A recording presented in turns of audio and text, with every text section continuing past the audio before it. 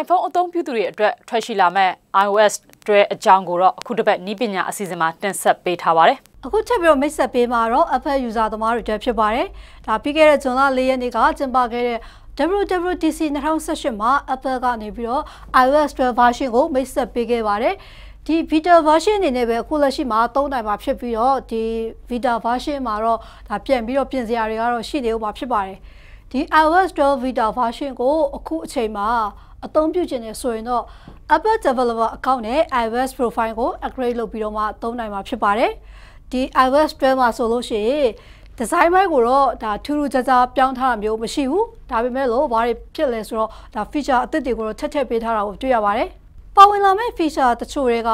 ဒါ measure သူကတော့အရာဝတ္ထုတွေကိုတိုင်းတာနိုင်တဲ့ application တစ်ခုပေါ့နော်။သူရဲ့အသုံးပြုပုံကဖုန်းမှာပါတဲ့ကိုယ့်ရဲ့ camera ကိုဖွင့်ပြီးတော့ကိုတိုင်းကျင်တဲ့အရာကိုဒီစမှတ်နဲ့စုံမတ်ကိုထားပြီးတော့ရိုက်လိုက်တာနဲ့သူကတခါတည်းတွက်ချက်ပြီးတော့မှအဖြေထုတ်ပေးသွားမှာဖြစ်ပါတယ်။နောက်တစ်ခုကတော့အားလုံးအကြိုက်တွေ့မဲ့ဟာပါ။သူက camera ဒီ camera ဆိုလို့ရှိရင်အရင်ကဒီ Apple device တွေမှာပါတဲ့ camera တွေထက်80%ပို့ပြီးတော့မြန်ဆန်လာမယ်လို့သူကကြေညာထားတယ်။နောက် performance ဘိုင်းမှာဆိုလို့ရှိရင်လေသူက application ကို launch လုပ်လိုက်တာနဲ့အရင်ကထက်ဒီ40%တော့ပို့ပြီးတော့မြန်လာတာကိုတွေ့ရမှာဖြစ်ပါတယ်။နောက်တစ်ခုကတော့ keyboard ပေါ့နော်။ဒီ keyboard ဘိုင်းမှာဆိုလို့ရှိရင်လေ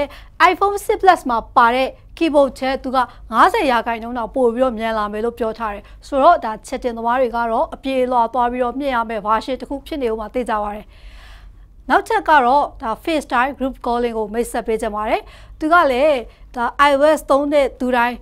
သိကြတဲ့ application တစ်ခုပါ။အရင်ကကိုရီဒီ FaceTime ကိုသုံးတဲ့အခါမှာဟိုဘက်ဒီဘက်နှစ်ယောက်ပဲသုံးလို့ရတာကနေပြီးတော့အခုဒီ iOS 12မှာတော့ဒါ group FaceTime call လေးပေါ့နော်ဒါအုပ်စုလိုက်တငယ်ချင်းတွေမိသားစုတွေလုပ်ငန်းခွင်မှာပဲဖြစ်ဖြစ်သုံးလို့ရနိုင်မဲ့ဟိုပုံစံမျိုးအသစ်ထည့်ထားဖြစ်ပါတယ်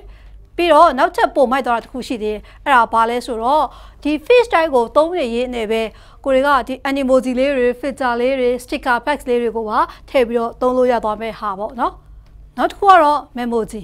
ဒီ memoji ကတော့ iPhone 8လို့ခေါ်တဲ့ဒီ iPhone 10သုံးနေသူတွေအတွက်ပဲတည်တံ့ပါလာဖြစ်တဲ့ဒီ memoji လေးတွေဆိုရင်ဒီ iMessage နဲ့ FaceTime တွေကိုမှထည့်ပြီးတော့သုံးလို့ရမှာဖြစ်ပါတယ်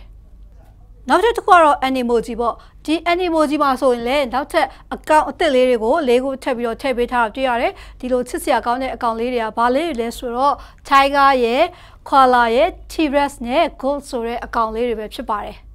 နောက်တစ်ခုကတော့ camera effect ပေါ့ဒီ camera effect ကိုတော့ message iMessage နဲ့ FaceTime တွေမှာပါတဲ့ camera တွေထဲမှာဒီသူ့ရဲ့ effect တွေကိုထည့်ပြီးတော့သုံးနိုင်မှာဖြစ်ပါတယ်အခုနောက်ပိုင်းဆိုလို့ရှိရင်ဒီဖုန်းအသုံးပြုတဲ့သူတွေဟာအချင်းချင်း chatting လုပ်တဲ့ခါမှာပဲဖြစ်ဖြစ်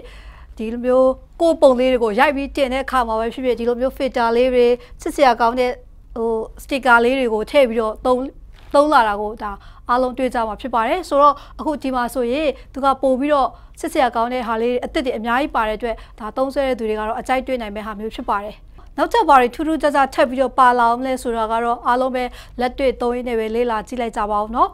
ဒီတစ်ပတ် gadget အစီအစဉ်ကိုတော့ဒီလောက်နဲ့ပဲကျင်းနေကြမယ်လို့ပြောလင်းပါတယ်ရှင်နောက်လာမယ့်အစီအစဉ်အသစ်တွေပါလဲဘယ်လိုမျိုးအသစ်တွေဘယ်လိုမျိုးထူးခြားတဲ့ဟာတွေကိုဆက်ပြီးတော့တင်ဆက်ပေးသွားမယ်ဆိုတာကိုစောင့်မျှော်ကြည့်ကြပါအောင်ရှင်အားလုံးကိုကျေးဇူးတင်ပါတယ်ရှင်